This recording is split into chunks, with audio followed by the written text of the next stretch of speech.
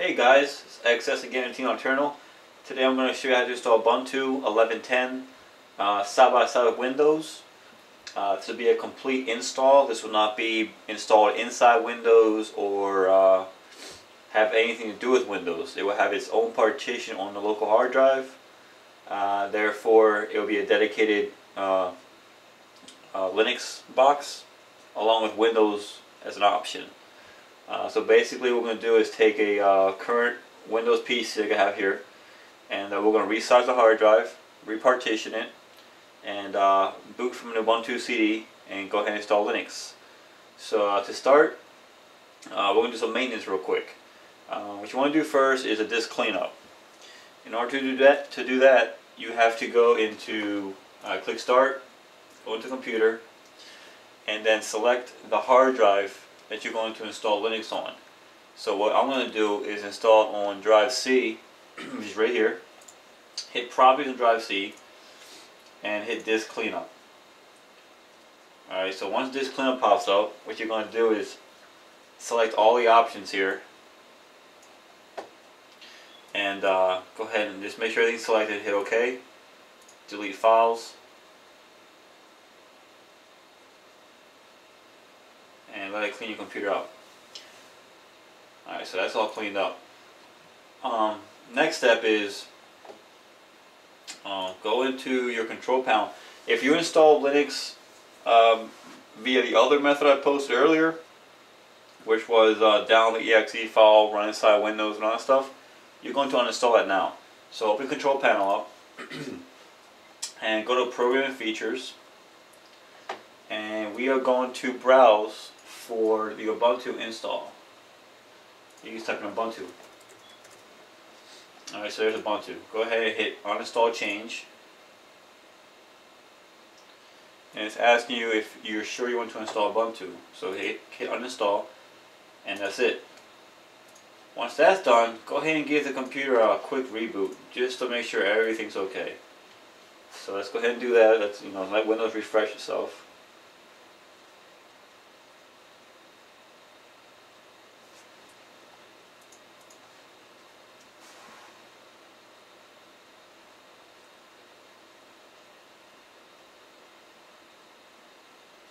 And another reason I want to reboot is to make sure the Ubuntu is completely uninstalled. As as far as the grub, and make sure the Windows bootloader was restored properly. So we're going to check that out now. And there you go. There's no more option to select Ubuntu. So that means the uninstall was successful. So now what we're going to do is go ahead and download the Linux ISO, which is a CD image. And we're going to burn that to a CD so you can boot from it and go ahead and install Linux via that way. You can also do a USB install if you don't have a CD-ROM. So if you have like a netbook or something like that, you can download the USB install, boot from USB in your netbook, and install it that way. But I'm not going to do that way. I'm just going to do the CD. It's a lot easier, and I don't have a USB pen drive right now on me. So what you're going to do is open up, if you have Internet Explorer, Firefox, or Chrome. Go ahead and open that up. This thing's still booting up, so give me a second here.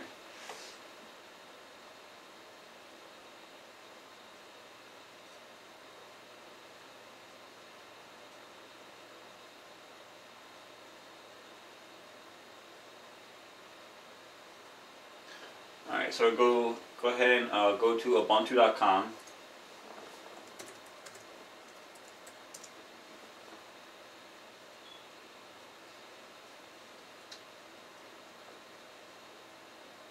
Looks like you have a new Ubuntu out, 12.04.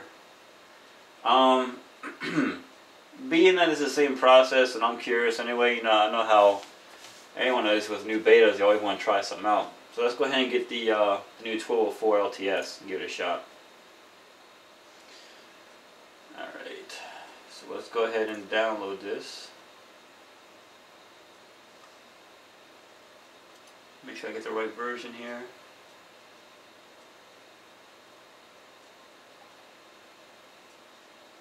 Okay. I'm going to download the third 2-bit version because the 64-bit requires a little more files be installed if you're doing like Android modifications. So I'm gonna go ahead and, well, wait a minute, let's see here. Never mind. I'm gonna do this for a bit. Sorry about that. Let me go ahead and download this. This is beta 2, it says here. So I'm guessing beta 2 is the last one.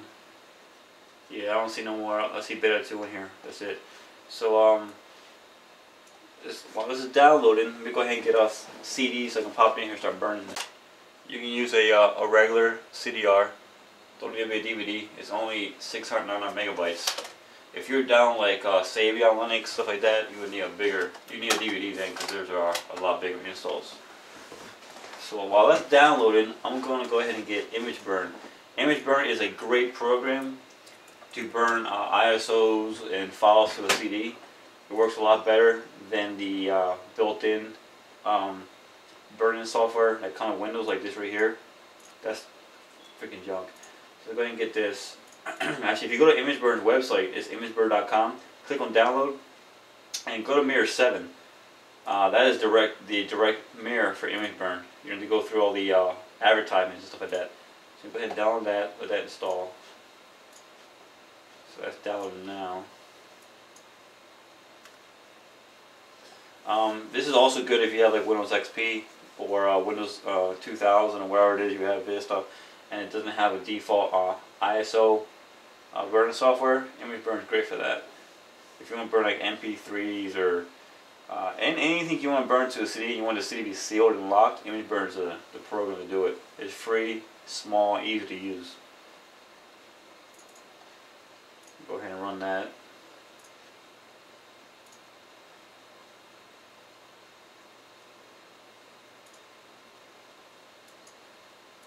Remember to read what you're installing, because sometimes it's going to install extra software, but yeah, it's free. So you want to make sure you would read what you're doing. If not, you're going to end up with a bunch of toolbars and stuff like that, stuff you don't really want.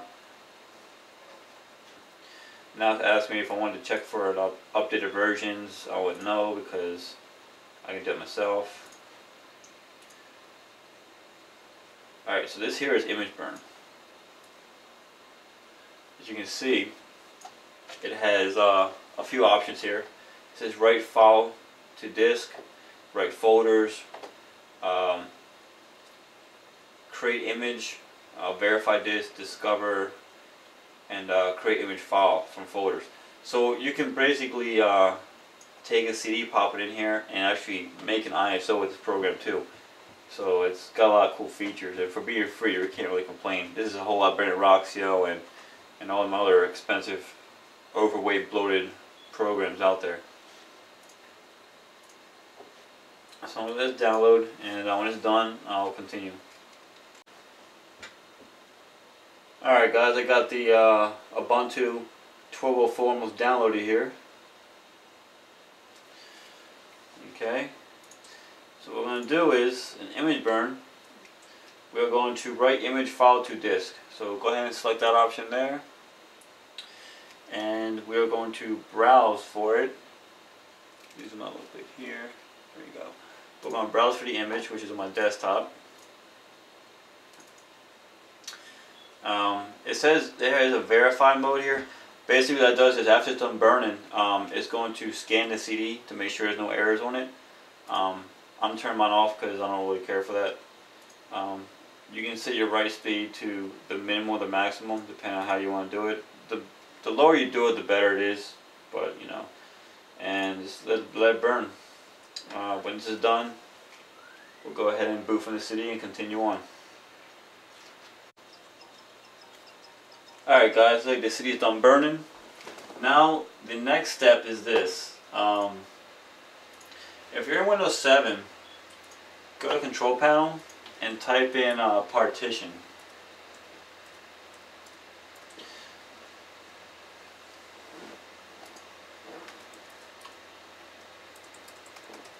Okay.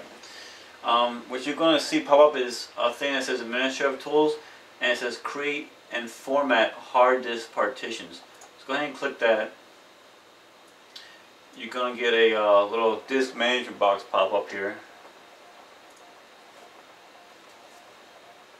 So let that load. It's going to take a little while depending on how many hard drives you have.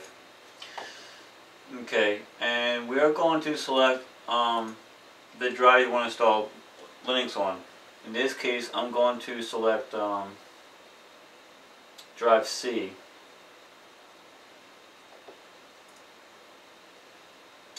So let's go ahead and go to C real quick. And we're going to right click drive C and hit shrink volume.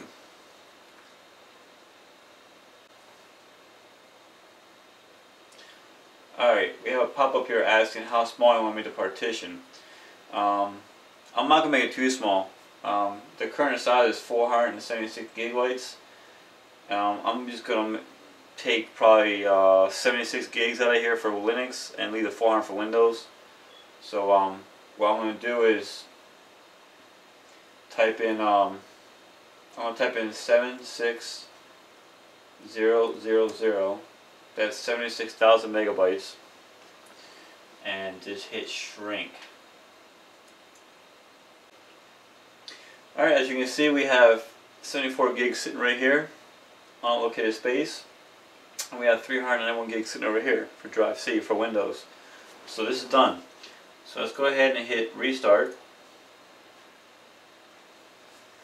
and now we are going to boot from the CD that is still in the CD-ROM drive.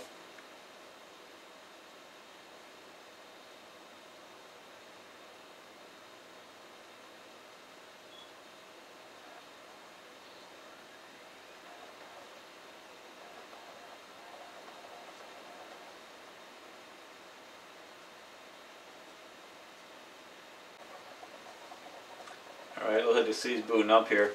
Sometimes it takes a while to get to the CD to boot, just because it's reading the files off the CD and putting it into your memory. It doesn't touch a hard drive, so it's not as fast because it's all running from a CD-ROM. But once you get to this point, you'll see a setup menu pop up here shortly. Alright, so where's the setup menu? You have two options. It's try Ubuntu and install Ubuntu. If you hit try Ubuntu, you get to see if all your drivers are working, your Wi-Fi, and so on and so forth. I'm just going to go ahead and click install Ubuntu. And let's see here. It's basically telling you, it's doing a quick check here to see if you have if you have enough disk space available, if you're plugged in, if you're connected to the internet. There's also for you to download updates while installing, and then install third-party software. It's basically MP3 stuff like that. So I'll go ahead and install that so I can have be able to play music with my Ubuntu. Alright, we're in the installation menu. The first option says install Ubuntu alongside the operating system, which is Windows 7. The second option is erase the disk and install Ubuntu. This will format the whole entire hard drive. We don't want to do that one. And the third one is something else. Something else basically lets you do an advanced setup install. Lets you view the partition you created, resize it, edit it, make your swaps, and all that good stuff. I'm going to set the first option for now and hit install now. This should automatically detect the free space we created, that free partition, and use it and install Ubuntu on that. Now it's asking your location, continue there.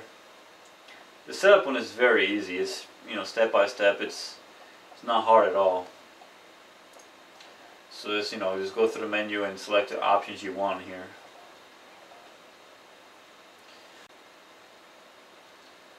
And let it run the setup, and after this is done, you should be inside Ubuntu. Alright guys, installation complete. We're going to restart the computer now, and now we should have Grub installed, which is the bootloader for Linux. It replaces the Windows bootloader.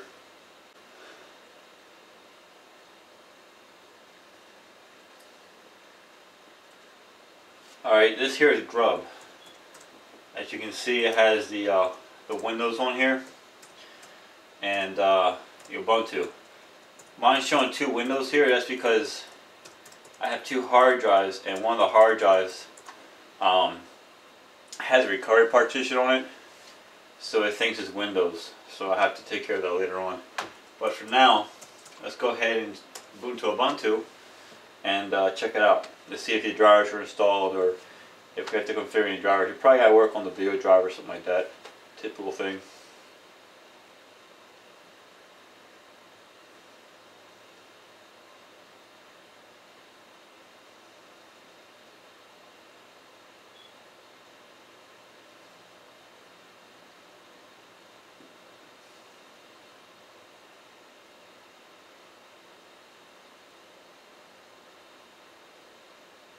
Alright, looks like we're in. First things first, we have to fix this display. So go up here, up to the dashboard, and type in display. Okay. As you can see, I have two monitors here. I have one here and one here. And right now, the displays are mirrored. So whatever I do on this display shows up on this display. So we'll go ahead and fix that. So what we're going to do is fix the first display. It says mirror displays. We're going to uncheck that. On the laptop display, I'm going to fix the resolution. And then on the other display, I'm going to go into and adjust it to where it's sitting. Go ahead and hit apply. And as you want to keep the configuration, you say yeah, keep. And now we have two separate displays showing we looks like we have two of these toolbars here, which is pretty cool. I mean, it's alright, I guess. But as you can see, you can drag and drop stuff. If you adjust your displays just right, it, you know, depending on angle you have them, you can do all kind of stuff.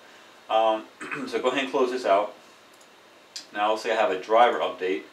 This is probably for the video driver. No, actually it's a wireless driver. It just says it's currently activated. So the Wi-Fi should work. Yeah, there's my Wi-Fi there. So it's showing all the connections I have for Wi-Fi. And that's it. It looks like we're in Ubuntu.